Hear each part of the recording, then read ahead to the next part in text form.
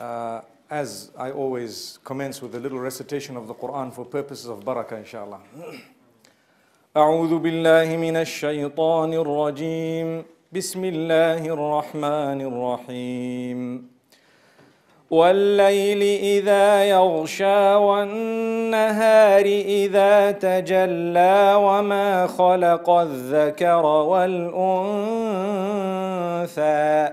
إن سعيكم لشتى فأما من أعطى واتقى وصدق بالحسنى فسنيسره لليسرى وأما من بخل واستغنى وكذب بالحسنى فسنيسره للعسرى وما يغني عنه ماله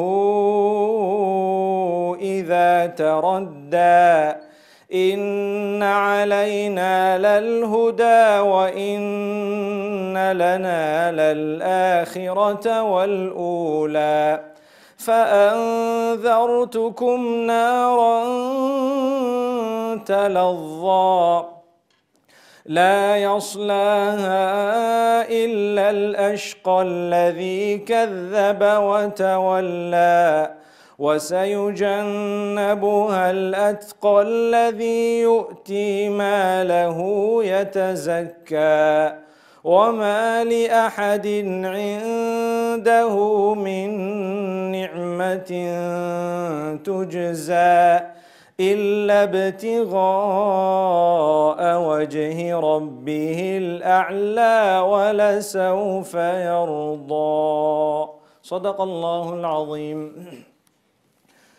بسم الله والحمد لله والصلاة والسلام على رسول الله وعلى آله وأصحابه ومن والاه وبعد. All praise is due to Allah subhanahu wa ta'ala. Blessings and salutations upon Muhammad sallallahu alayhi wa sallam. May Allah subhanahu wa ta'ala bless him and all his family members, his wives, as well as his offspring. And may Allah subhanahu wa ta'ala bless all his companions. And may Allah subhanahu wa ta'ala bless all those who have struggled and strived to bring the deen to us in such a way that we are seated here this evening. Ameen.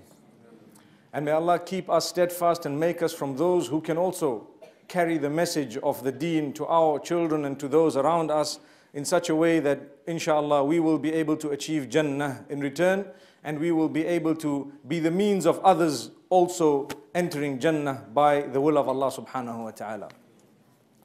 My beloved brothers and sisters in Islam, after 3 days in the bush in Zimbabwe with cows and sheep, mashallah, it's very refreshing to be here in cold Birmingham. For me, it's quite cold. So speaking about time, we find there is a lot that can be said. Everyone says 11, 11, 11. It will never come back in 100 years. I want to rectify that statement. The second that we're living in now will never ever come back. Forget about 100 years and 1,000 years. The moment I stood up here is gone. It's over. It's never to return. What happened in that moment is over. It's written, it's recorded, and that's it. Hujjatun li aw alayya. It's either going to be for me or against me on the day of Qiyamah. So I need to make use of it properly. I was so impressed, mashallah, listening to the talks, especially Brother Hamuda, mashallah. To be honest with you, nothing we see and we strive for is from outside the earth. Have you ever thought of it?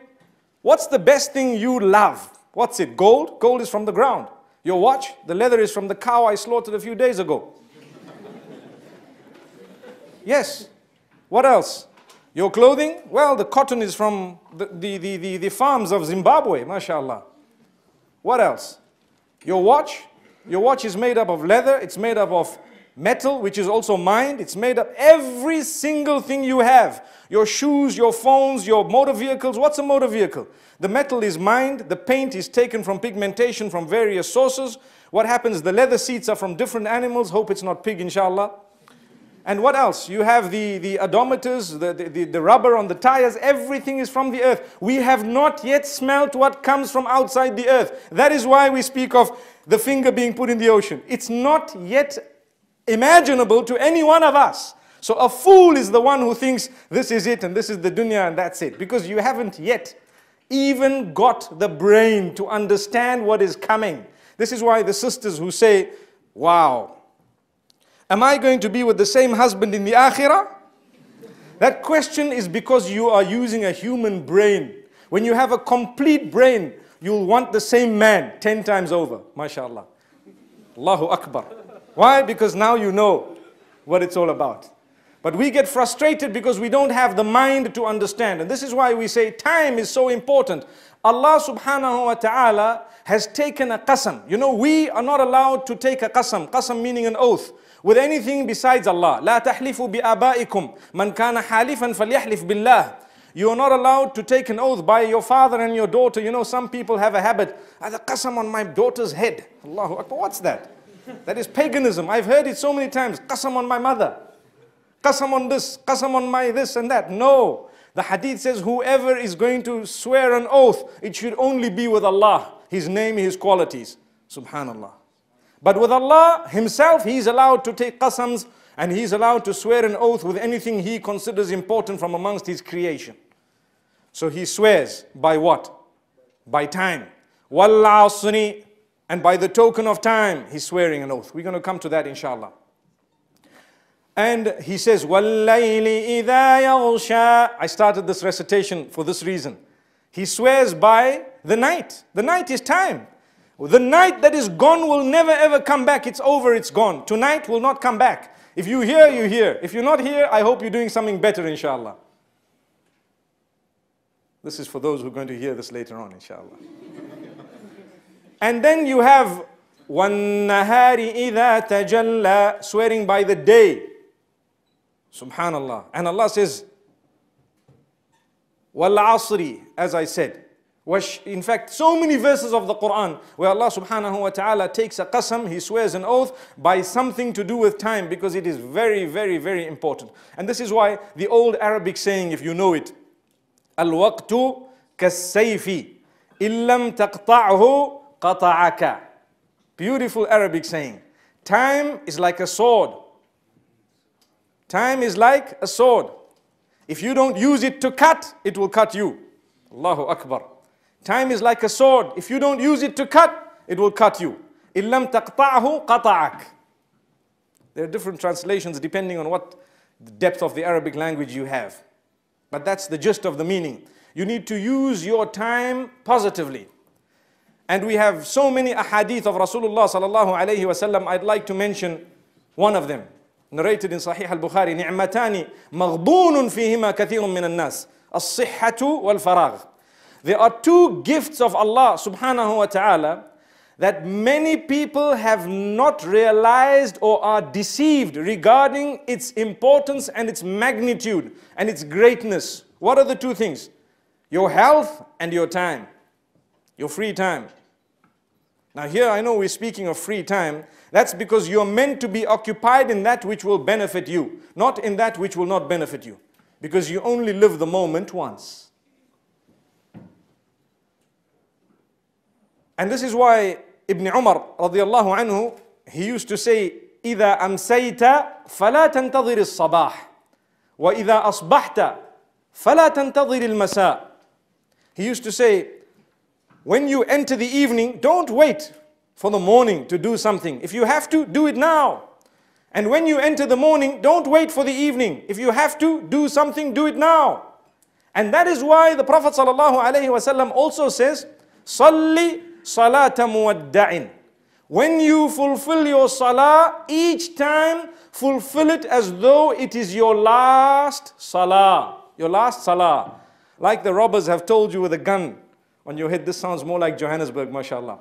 With a gun on your head, and they tell you, right, your last wish. You say, I need to pray. That will be the longest prayer ever, believe me. The longest, the most beautiful. And mashallah, if he was an honest robber to allow you the last wish, he'd probably get so irritated with your delay, he'd disappear. Alhamdulillah. So you still have another one.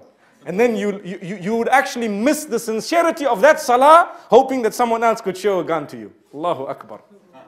I see without the laughter, people didn't really think that was, they would like someone to actually have a gun each time. But Allah is closer to you than that man with his gun.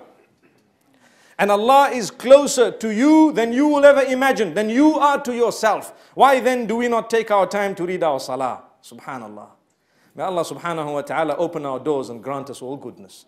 I always seize the opportunity whenever we're saying something. It's a sunnah that when you're saying something and some goodness, is mentioned, you ask Allah to grant you from it. Immediately, don't waste time. And whenever you're saying something which has in it a little bit of fearful items or fearful mention of something, you ask Allah to protect you from it. So that is why no one knows when the dua will be accepted. It's important for us to seize the opportunities. May Allah forgive us. And may Allah grant us Jannah and grant us goodness and make us from those who can use time correctly. Time is so important. We become people who are connected to what we see in the dunya. We make dua to Allah subhanahu wa ta'ala. But that dua, sometimes the prayer is connected to something we want now. كَلَّا بَلْ تُحِبُّونَ الْعَاجِلَةَ وَتَذَرُونَ الْآخِرَةَ. Nay, behold, you tend to love that which is in front of you, the worldly items. You ask for them a lot, subhanallah. We love it, we do. Something, if I were to tell you, like, who wants a Ferrari? MashaAllah, I think, well, I'd want two, inshallah. I'd want one too, mashallah. And if we were to say, okay, who is prepared, mashallah, let me not say donate some money to the cause, but who is prepared to do something? If it's religious, you find a few less people. We ask Allah subhanahu wa ta'ala to change that for us. It reminds me of a joke, mashallah, me and my parrots.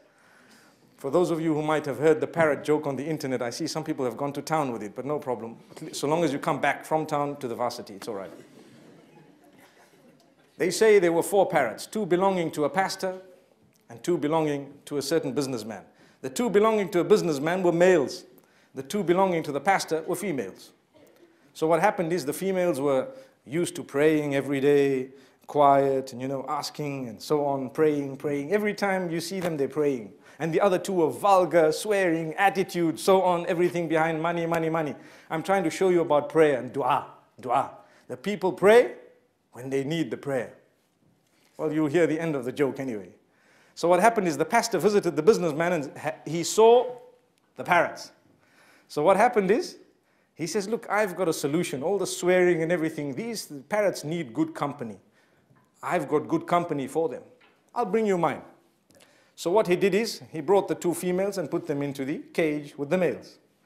And a few days later, he visited them and he noticed that the females became similar to the males. Instead of them having a positive impact, they stopped praying. No more prayer. So he asked them, why did you stop praying? He says, well, our prayers were answered. MashaAllah. There you are. Our prayers were answered. So Allah keeps us in the condition of need because we need to continue praying. I wonder what they prayed for. But anyway, Allah makes it easy for us by keeping us in need so that we can raise our hands to Allah subhanahu wa ta'ala. Because sometimes what happens is, the minute what we are asking for is achieved, we tend to forget Allah subhanahu wa ta'ala. And this is a verse in the Quran. It's a verse where Allah subhanahu wa ta'ala speaks of how man calls out to Allah as though he is, so close to Allah subhanahu wa ta'ala. And the minute he's given what he wants, he forgets Allah subhanahu wa ta'ala. So we need to make sure that we are from those who call out to Allah subhanahu wa ta'ala at all times. We have a problem, and the problem is many of us do not value time. A hadith comes to mind where Rasulullah sallallahu alaihi wasallam says, "Ightanim khamsan qabla khams." Seize 5 opportunities before they are overtaken by 5 conditions. And those 5 conditions would mean that the opportunities you have are lost, or you had were lost. What are these opportunities? The first one, the opportunity of your health before sickness overtakes you. When you're healthy, that health is temporary. It will definitely be tested. It will either go away in batches or sometimes completely. So you need to use your health. When you're healthy, make sure you do something constructive. Make sure you use that health in the right direction. Instead of waiting, and then when you're sick, you say, I wish I could have read Salah. Now I'm sitting, I can't even read Salah standing. No, we use it in the right direction. The next point, no specific order, the order of the hadith, I'm not extremely certain of it, but the next point being made mention of in the hadith, seize the opportunity of your young age before old age overtakes you. Shababaka qabla haramik. When you're young, you can do a lot. When you're old, you can do a little bit less. When you're at varsity, there is a lot you can achieve.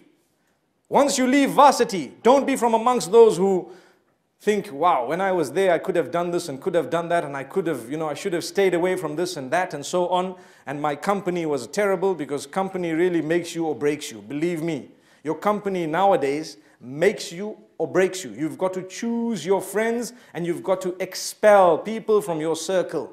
Very, very important. So make sure you use that very, very strictly. Then the next part of the hadith, the Prophet ﷺ says, use your wealth before poverty overtakes you. So when you have a little bit of money, do something good with it.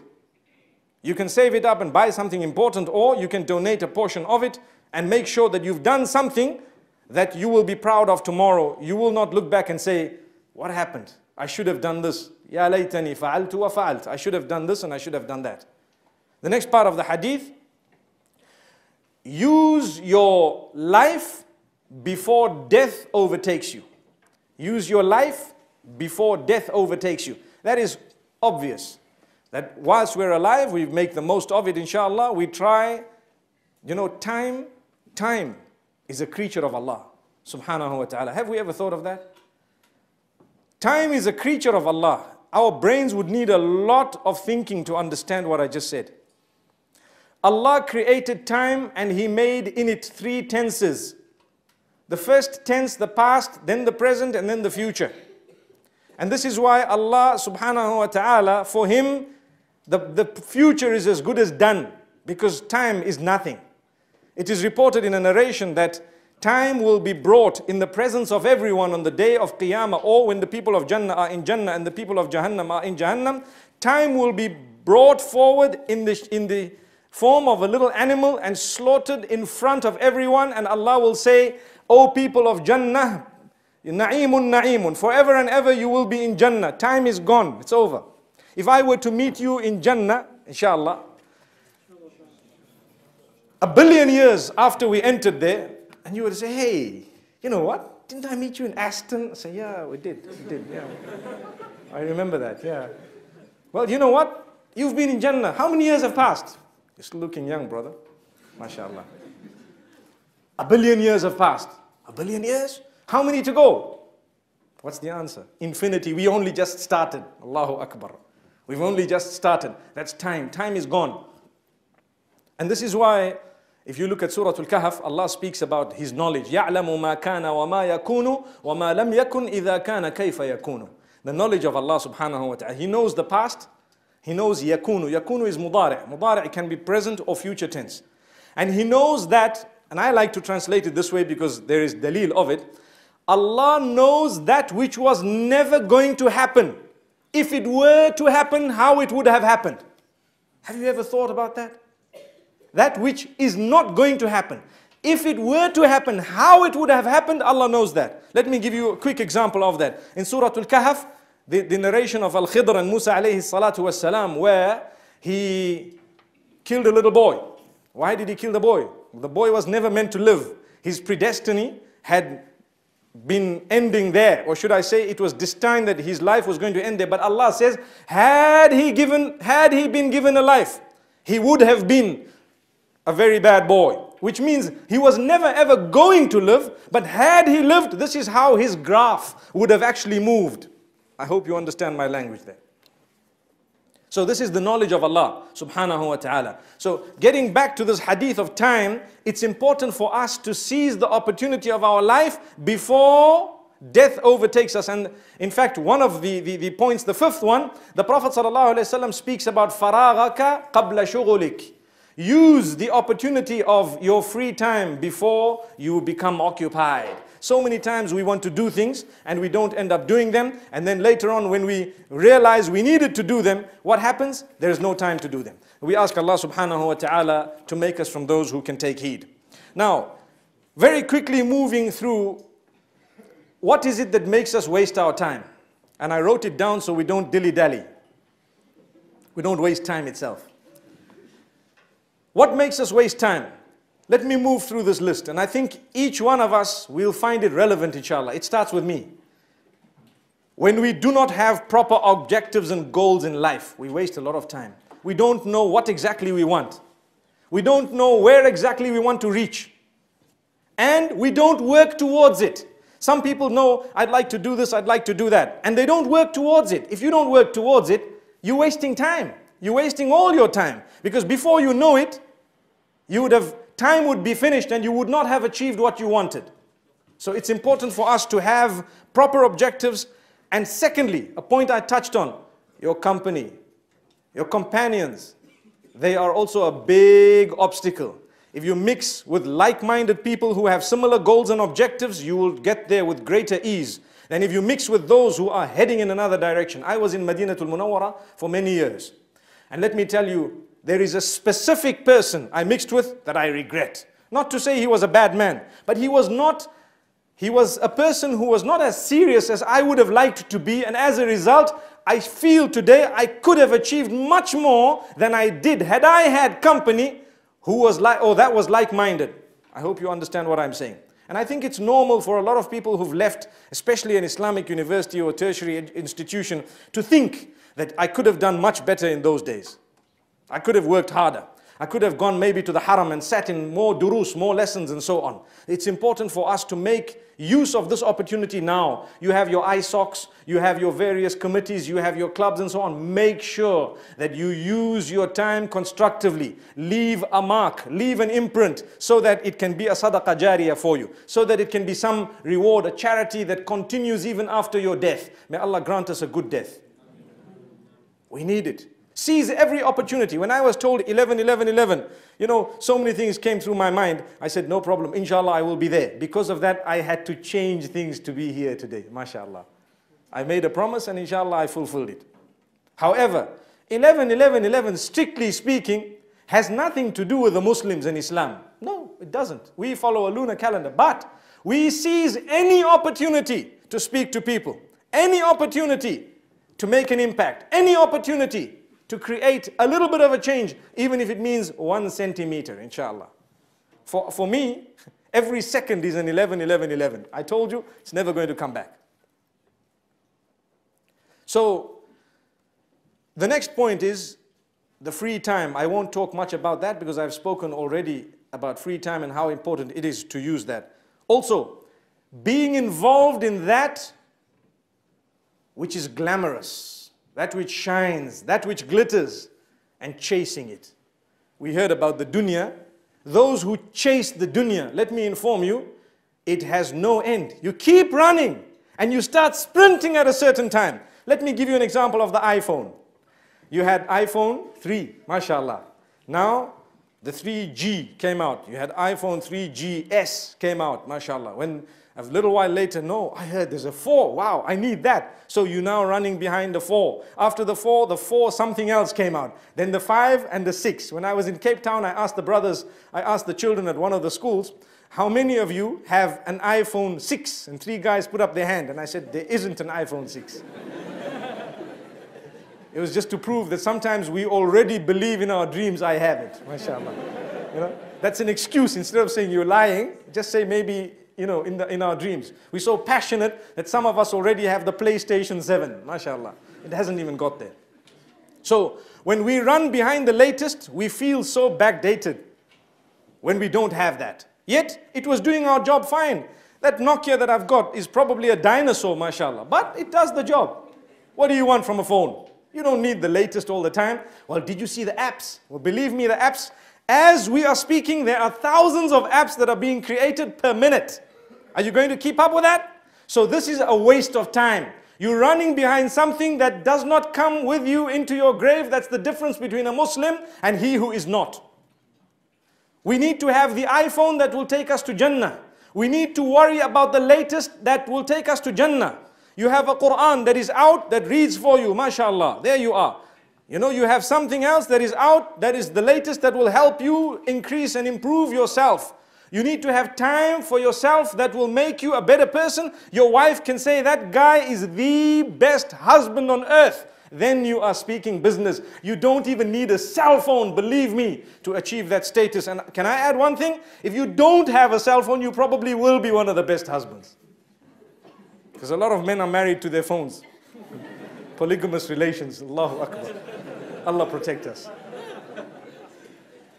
So it's important for us to know this, that there are a lot of things glamour. Let me give you another example. Some people are behind sunglasses. Some people are behind clothing. Some people are behind brand names. It doesn't stop. They think, they think of making things to keep your money rolling in. And we like fools keep running behind. I pictured it once in my mind. I'd seen a load of rats running behind a piece of cheese. And as they got the cheese, there was one smelling stronger in front. So they threw this one, and they carried on. And they threw the other one, but eat from this cheese and be full at least. I hope you understand what I'm saying. You've got your cheese, the first cheese you've got. And what happens? It goes to motor vehicles, it goes to cell phones. And after that, it goes to your spouse. Why? You've got a wife. Oh, she's 1990 model. I need, a later model. Why? You developed your habit of wanting the latest. So when you see your wife, she no longer appeals to you. When you see your husband, he no longer appeals. Why? Just like your phone. It no longer appeals. I seen a dude down the road with a bed of jeans, halfway down his butt, mashallah. May Allah protect us. Yes, that's a problem. You enter the masjid and you don't know where to make sujood. Believe me. Why? Because as you're going down, you just got to close your eyes in salah. They say it's makruh. Sometimes it's farad to close your eyes, especially in masjids like this. And that's what we're following. And that is time being wasted. That is time that's definitely taking us into the wrong direction. We need to wake up. And we need to know it's about time we dressed properly and left a mark. We don't need to just follow everybody that's doing everything that is being advertised on the television and the internet and so on. No, you need to have a purpose. When you do not have a goal and a purpose and an objective, it is made for you and changed for you by the media. That's a fact. Think of what I've just said. When you do not have your own goals and objectives in life, which are based on Quran and Sunnah, and on who you are and your role that you are meant to play, your objective is made by other people, your friends, your peers, and the media in particular. Every time there is a movie, they come up with a new type of dress code and a new hairstyle, and then you have all these hedgehogs in the classroom. It's a fact. There's only one thing they haven't managed to do. A hedgehog, or should I say a porcupine, can shoot some of those little arrows. Men still haven't developed that, but very soon it might come. You nod your head and one hair flies. Believe me, they will come up with that, and then everyone will want that. I wonder where the button will be, probably on the nose maybe. Allah safeguard us. Then we have another very important point, the hatred that we have in our hearts for one another. The jealousy, the envy, it's a waste of our time. Life comes once. We don't have room to hate each other. Some people don't talk to their brothers and cousins and uncles for years on end. They cannot solve a problem. Sometimes we need to say, I'm sorry, even though you know you're not wrong. And I've come across people who tell me, I make sabr, sabr, sabr, sabr, sabr, sabr. How long should I make sabr for? Well, until you die, brother or sister. Jazakallah khair. What do you mean until I die? Sometimes it's worth your while to make sabr until you die. Inna Allaha ma'as sabirin. Allah is with those, Allah's assistance, and Allah subhanahu wa ta'ala himself is with those who bear patience. Be patient. Life is, not everlasting. It will stop. But they are oppressing me. Well, sometimes, yes, you are allowed to stand up for justice. I'm not saying no. You are allowed, you should stand up for justice and so on. But sometimes you have to bear patience. Patience is better for you than to stand up for justice. Just bear patience. Forgive. Learn to overlook. Weigh the pros and cons and make a decision that's better for you. I want to give you one true example. I was once driving in Sandton, which is quite, a posh area in Johannesburg. And a lady drove into the back of my vehicle. I had a Toyota Corolla that time. And what happened is, it was damaged quite badly. And I had my family in the vehicle. The boot was full of stuff, and I had a lecture that I had to deliver about 5 hours later in a town that was about 3 hours away.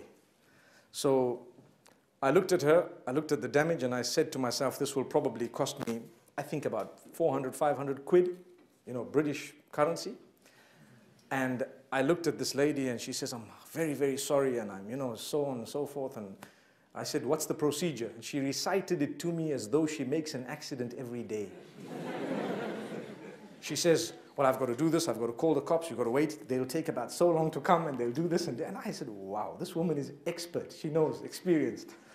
I said, I forgive you, ma'am, repair your cars, I repair your vehicle, I repair mine, thank you. She looked, what? As it is when you look at someone like me, like I walked in today, immigration, everybody's giving me dirty looks. What's wrong, So she looks at me, she says, thank you very much. Can I have your phone number? For the right reasons. She said, look, because I work and my bosses will want to know how the car was damaged. Anyway, I ended up giving her the number and so on. And the same evening, I called the brothers in the city I was going to and I said, look, I've got a problem. My vehicle is moving, but it's damaged. I will need to repair it. So one of the brothers had a huge panel beating place. And look, I was trying to gain time solely for one reason. I didn't mind paying, but I didn't want 1,000 people to be waiting for me and me not pitch up. So I said, rather take this. And look what plan Allah had in place. There was a gentleman, a brother, who had a place for panel beating. I arrived at the time of Asr. He kept his whole team back. They repaired my vehicle and painted it just after Salatul Isha.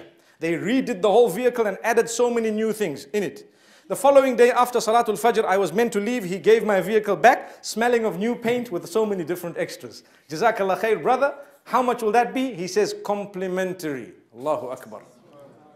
Now, why I'm saying this is because that is time management and the gift of it from Allah subhanahu wa ta'ala. I know it's my own example, but the reason I'm sharing it with you is to see that sometimes, I was not in the wrong. I could have got my right, but it will take me 4 or 5 hours. I've lost this lecture. I've got so much stress and tension. This is why when we are doing things that are unnecessary, we have a lot of stress, tension in the mind. So remove those things that are unnecessary. We give the example of the pot. Each one of us, we have a capacity like a huge pot. And in our lives, there are things that are equivalent to sand, things equivalent to stones, things equivalent to rocks. The most important things, the rocks, the big ones.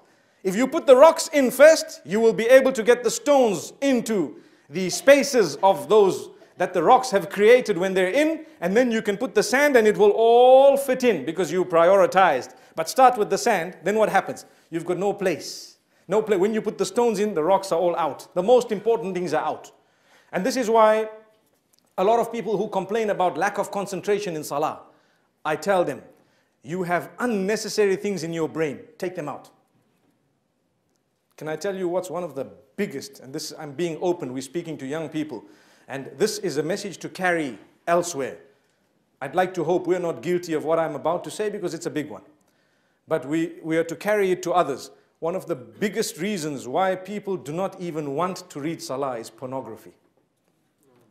May Allah protect us, our offspring, our colleagues, our children.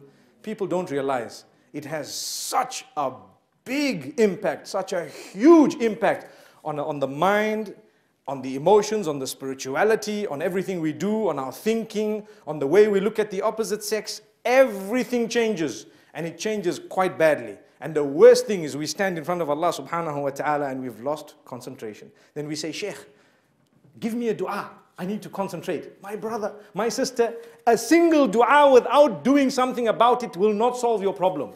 You need to do something about it and then make a dua together with it. A lot of people say, I need a good proposal, give me a dua. So now you give them, Rabbana hab lana min azwajina. MashaAllah, good dua, but do something about it. Have you gone out? Have you spoken to some brothers? Have you need to do something active about it within the limits of the Sharia. The same applies to passing your exams. Make dua that I pass. Well, you sleep all day. What do you expect? You think it's just a dua? If that was the case, we would have all had those duas. So it's important for us to know this. And it's important for us really to make a difference in our lives. When we have unimportant things in our minds, then those which are more important leave our minds. Then we have another very, very important point. Some people have a habit of starting something, before they've finished it, they start something else. And starting a third thing before they finish the second. When you do something, do it properly, complete it, and then go for something else. This means when you do something, do a thorough job. Some people, and I do know, they start a course. 2 years down the line, no, I don't want to do this course. Go to another one. They do another course, and 2 years down the line, I don't want to do. Well, look, if it happened to you once, probably, maybe it was the wrong field. Maybe you've now chosen the right one. But finish something. Finish it. And your best bet is choose properly from the beginning. I've given you an example which I thought might be closer to you, but that example fits for anything in your life. Also, what is extremely important is when we do not tolerate others. We spoke about tolerance moments ago. You know, we're all different. Every one of us is different. Amazingly, if you shave my head, and I shave yours, and we shave everybody's heads, and we had to take a super print of the way our hair grows, every one of us would have a hair print different to the other, from the beginning of the creation to the end. So not only are our eyes different and the thumbprint different, but our ears are different, the mouth, the teeth, every single thing. No two zebras are the same. Ask me, I come from Africa. Amazing. Nothing is the same. Your toes, your nails, nothing is the same. But we still get along with each other. We're supposed to. So sometimes we will have differences bigger than that. You know, you have a Muslim and a non-Muslim. That's a big difference. We tolerate them. We're living in a country where they tolerate us. And if they don't, it doesn't mean we don't tolerate them. It is them who are displaying a quality that is a negative one. We tolerate them on condition that they tolerate us to the degree that we have our religious practice. And that's the norm on the globe today. But for people not to tolerate someone who has a different view within Islam, promote the view you have. Teach it, debate, talk to others about it, try and let others, people always ask me, are you Hanafi, are you Shafi'i, are you Maliki? Well, what difference does it make to you, brother? What I've said here, is it correct? If it is, take it. If it's not, throw it right out and throw me with it, inshallah. I think it's about time you can be who you are, but you need to know, really, tolerate others. When you don't, it creates a hatred in your heart. You think you're the only one, the only one who's right. Who knows, you may be wrong. Allahu Akbar. You may be totally wrong. You may be heading in the wrong direction altogether. And I tell people this when it comes to meetings that we have sometimes, and you hear one guy who thinks he's so smart giving a view that's totally unacceptable, and you know sitting there that you have a view that will actually make him feel that his view is nothing. His view is nothing. And sometimes you just let them have it their way. I don't know if you know what I'm saying. It happens even in the homes. Sometimes you have a spouse debating about what to cook. Come on, I have a rule in my home. I never ever decide what shall be cooked. No, don't just cook anything. No food, don't worry, I will cook. MashaAllah. We need to be easygoing people.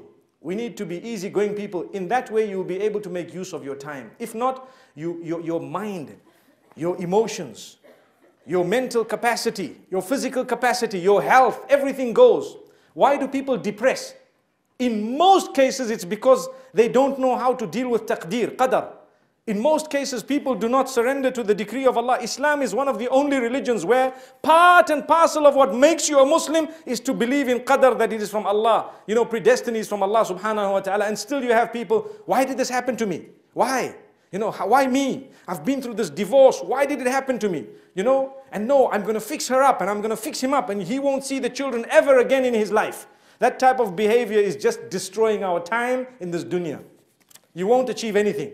Probably that child will be resurrected with the father on the day of Qiyamah. Then what you going to do? Ya Allah, I fought a court case for this man. Why did this happen? Allahu Akbar. It doesn't help. Wallahi, it doesn't help. So let's learn these lessons. I know my time is probably up because I normally, when I'm just warming up, time's always up. But that's what it's all about. Time is never enough. Never ever. Let's use it, inshallah, in the right direction. Let us make sure that Allah subhanahu wa ta'ala, meaning let us make sure that we call out to Allah subhanahu wa ta'ala to grant us goodness. Once we have used our time properly and we learn to be systematic in our life, we will feel so good. We will be able to achieve our goals. We will be able to achieve something in life, be happy. We will be able to make sure that every moment we have had has been used in the right direction. And this is why don't wait to turn to Allah. You know, if we wait to turn to Allah subhanahu wa ta'ala, if we wait to turn to Allah subhanahu wa ta'ala, we may never ever get that opportunity. So one thing we should never wait for is to turn to Allah. You know, the sisters, subhanallah, even the brothers, sometimes there's a religious decision we need to make. Make it now. Don't say, okay, I'm not, holy enough. I still want to enjoy my life. I still want to, I cannot go for Hajj now. I still need to do this. No, it must happen now. N-O-W. If it doesn't come now, it may never ever come. There are so many examples of it. So if you want to get to a higher spiritual level, let it happen now.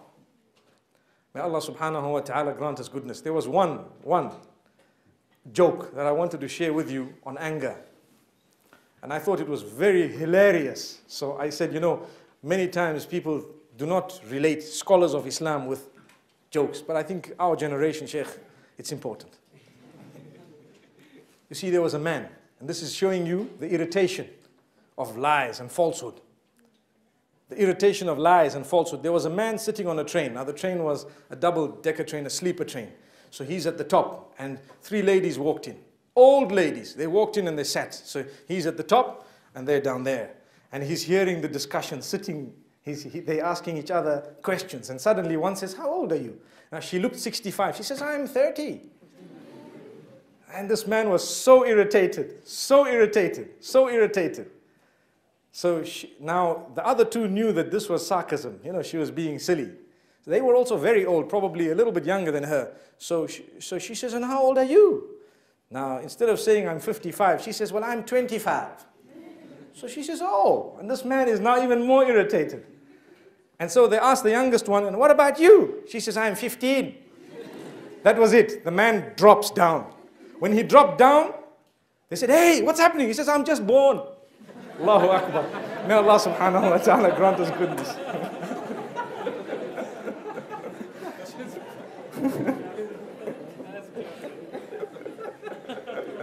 We ask Allah subhanahu wa ta'ala to grant us goodness.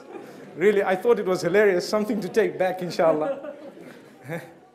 And I hope and I pray that we've all, learned something from this evening. I definitely have. I've got a very, very heavy schedule in the next few days. In fact, I've had such a heavy schedule from about a month. And inshallah, we had the Eid and we had, back in Africa, subhanallah, we normally go out to the field and I normally go out into the bush and we spend the days with the poorest of the poor, alhamdulillah. Very, very rewarding. And you come out sunburnt, weather beaten, but it's worth it, mashallah. And I ask Allah to accept from us all the acts of worship we've engaged in. Please, my beloved brothers and sisters, remember something. Not only will this day never come back in our lifetime, but this moment and every moment does not return. Never ever. So make use of it and inshallah, use it in such a way that it will not come back and demonize you sometime later. May Allah subhanahu wa ta'ala grant us goodness. Wa sallallahu wa sallama wa baraka ala nabina Muhammadin. Wassalamu alaikum wa rahmatullahi ta'ala wa barakatuh.